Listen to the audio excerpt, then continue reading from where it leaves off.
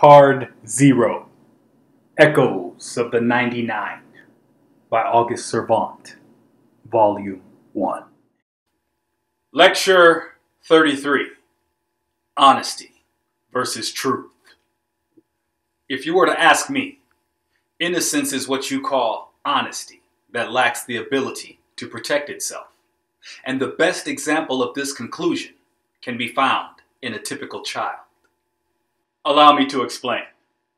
Children are so honest with their feelings that most times it is even to their own detriment, loss, or disadvantage. And it isn't until they are able to make the connection between honesty and negative consequences that they begin to understand and employ the art of deception. Where true pain really doesn't hurt, because who wants to get mocked for being weak? And true disappointment doesn't really matter, because it's just easier not to need or have to depend on anyone.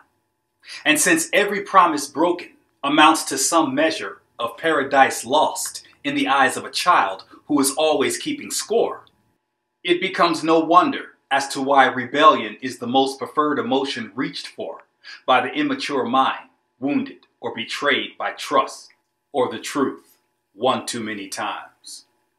Now then, truth is not the same as honesty, because where things that are true are real, those things that are honest are genuine. Therefore, it is my opinion that honesty is the most precious thing, because it is such a rare find. And where honesty is as plain as it is easy, truth has an emotional accompaniment that can make things rather complicated. What do you mean?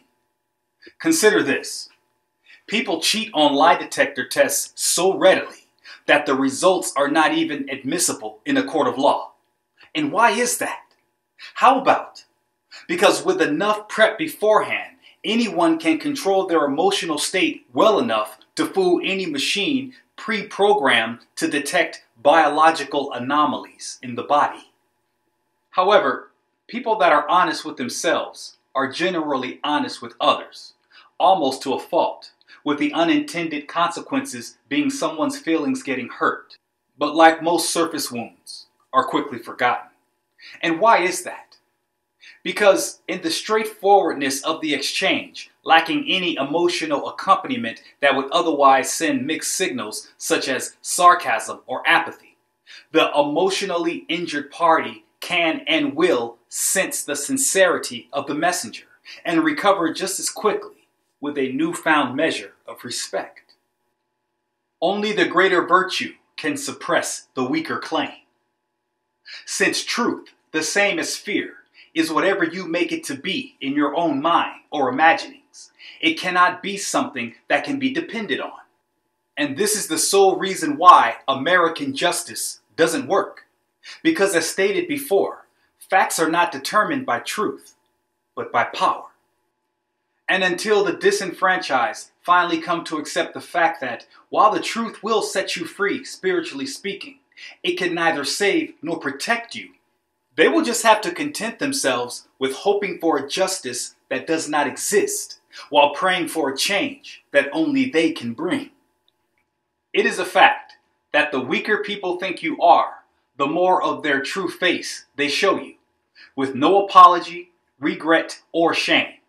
And since we can only communicate as well as we are able to listen, how can anyone not feel confused or angry when confronted by a hostile presence tempered only by a passive-aggressive attitude meant to be polite, yet only adding insult to injury?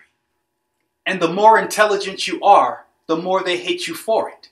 Because in realizing that you can plainly see their weapons, they can't openly use them against you, and thus must treat you as an equal, as much as it pains them to do so. Which, in the end, really doesn't change a thing, because all the effort in the world will not cause oil to mix with water. And thus, the only thing that changes are the tactics employed to undermine and marginalize you. With the moral here being, the Game of Thrones never changed. It's just that today, we call it business. Nothing personal. No rest for the righteous. Two things are certain in this world, good and evil. Therefore, when you're not counting your blessings or giving thanks, you need to be watching your back and training in preparation for the coming attack. Also, while it is said that fear and anger can bring out the worst in us, it is not the direct attacks that you need to be concerned about. Because the more cultured and refined you become, you will begin to realize that the envy of others can be just as dangerous as fear or anger. But where you may be experienced in combating the frontal assaults that those two emotions brought in the past, the attacks of envy are indirect and can come at you sideways like a crab's pinch that you never saw coming. But what Christians need to remember is that there is peace in this world as much as there is conflict. And since we go in the direction we face, we must keep God in Christ consciousness at the forefront of our minds. Always. And to do this, we must be mindful of the following. Only a weak-minded person would take offense or feel threatened by the assertion of others, while the wise understand that since words have only as much power as we give them, it is totally within our conscious capacity to choose the meaning behind the quips, remarks, and jokes that others may hurl at us. But more importantly, where is it written that we must respond? Don't forget to employ the shield of apathy and just let all of the negative energy that people take from their own life force to put into their venomous words bounce right off of your shield like a gnat against the windshield of a car doing 80. And take joy from it, even as you do it, leaving them to honestly wonder if you are even aware that you have been insulted. With the moral here being, you have a choice when something bad happens to you. Will you become wiser or wounded? Wealthy people are as rare as honest people. Or some might call an honest person a glutton for punishment. Providence will always favor the courageous, strong enough to champion that which is right. And for the professional and successful alike, the truth may be uncomfortable in the short term, but it's preferable to the long-term frustration, anger, and struggle that come from a lack of awareness. Also, even though honesty is as powerful as it is perceived as a weakness, it can still heal in as much as it can be weaponized against us. Still, the plus side is, some might say it is that risk alone that adds credence to the righteous and makes them even more sought after for their counsel. With the reason being, though we all want the truth to the extent of demanding that it be freely given to us, how ironic that it is the last thing that most are willing to part with for no other reason than the fear of either total exposure or non-acceptance. Honesty is a natural disinfectant. Honesty in word or deed carries with it its own vibrational frequency, which can be felt by anyone consciously attuned to the heart chakra. But even if someone cannot consciously discern the honesty of another, it does not negate the positive impressions being made on and in the observer. And it is in this way that honesty nourishes all that it touches, even self.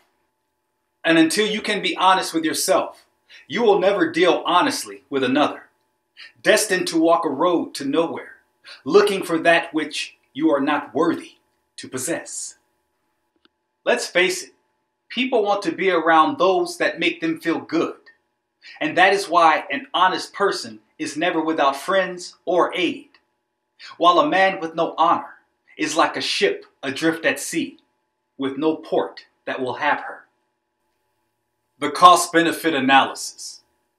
Sarcasm is the death of sincerity and demagnetizes the power of our words, even as it depletes the speaker of his or her power of influence due to the duplicitous nature of their words, always leaving the question in the air and thus slowing down the productivity of others. Let it be known and understood that truth is a living presence among us that needs to breathe and wants to circulate because the more range it is given to flow and make contact with others, the more powerful and stronger it becomes by virtue of its lasting influence, like a breath of fresh air or a calming presence in a time of turmoil. And just like water is the death of earth and fire the death of air, sarcasm constricts, smothers, and works to weaken any truth spoken, thereby leaving the speaker powerless and unable to inspire others. Perhaps this sentiment was best conveyed in the famous line by Shakespeare, when in Hamlet he asked Polonius, saying, "To thine own self be true, and it must follow as night to day, that thou canst not then be false to any man."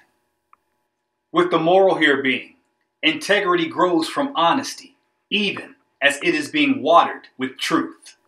And God does so love a righteous soul. Salah.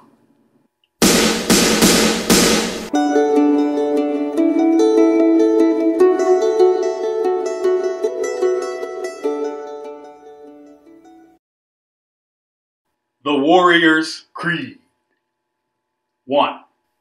The greatest gifts to us in this world are two: our greatest love and our greatest enemy.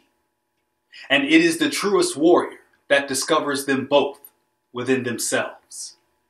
And it is in this way that the warrior understands that this life is actually the reflection of ourselves, and every experience in it, the degree in which we are able to accept who we are, or the truth of this proposition.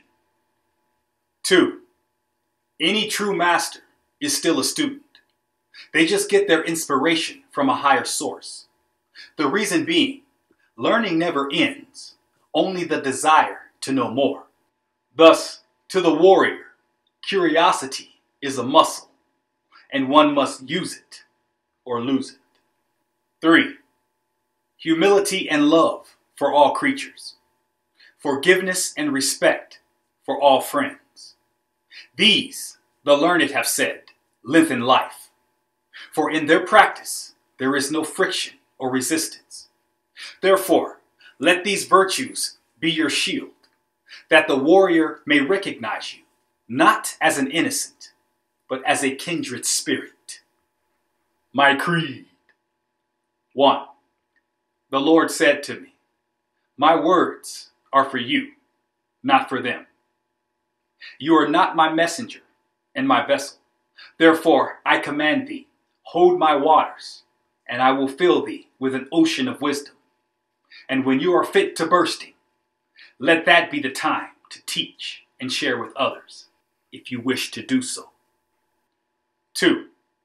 Hush the voice of why with I am. For to deny God is to deny all hope of ever truly knowing. We are as small as our temporal life, intelligence, and as great as our spirit will allow, faith. For angels are not made, they are born, and then raised by being possessed of a quickening, a human soul, that only God can decree. 3. If you are not willing to bleed for it, it will only hurt you. And you will curse every wound until it either breaks you or make you face what you have always known. Thus, without conviction, choice is just another false hope or empty gesture. Dialogue. It doesn't matter how right or justified the decision, if it still feels wrong. And because hindsight is 20/20, you only get one time to learn that lesson. With the moral here being, the words of your inner voice are always stronger, nobler, and wiser than any action you can take, impulsive or otherwise. And we would all do well to listen to it. Furthermore, if we're being honest, our friends and family remember our failures and tragic moments better than we do. And it doesn't matter how much we work on ourselves to put the past behind us. They will never let us forget. Opting to hold on to our tender moments as a person would collect weapons, that they may conveniently use them against us whenever they begin to feel inferior, jealous, or envious of our success or good fortune. Thus, make God and God alone your sole confidant when you wish to confess your secrets, and then rest easy all the days of your life, confident that your secrets will be safe with Him. Scripture 1. Psalms 22:10. I was cast upon thee from the womb. Thou art my God from my mother's belly. 2. Psalms 27:14. Wait on the Lord. Be of good courage, and He shall strengthen thine heart. Wait, I say, on the Lord. 3. Psalms 34:21. Evil shall slay the wicked, and they that hate the righteous shall be desolate. Epilogue. While it was my intention to produce a complete work of 99 lectures, due to time constraints and a lack of funding, I had to break this manuscript down into thirds, which amounts to a 3-part series outlining 33 lectures in each volume, ending in the 3rd volume. My hope is by publishing Volume 1 and promoting it just so, that I will be able to raise enough funds, $50,000 to be specific, through sales and donations to produce and publish the next corresponding volume. With the logic here being, if I can support myself from the proceeds generated by Volume 1, then I will not have to busy myself with the mundane trappings of life regarding food, clothing, and shelter, and can be about the business of completing this manuscript. That's the plan anyway, Lord willing.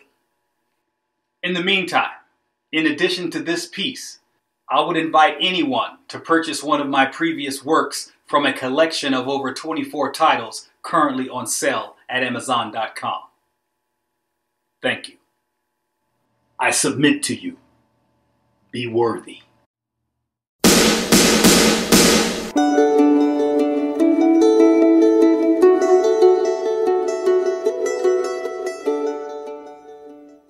Please allow me to introduce myself. You can call me August Servant, and it is a privilege to bring to you my captured echoes of the 99 by way of Card Zero, the Fool.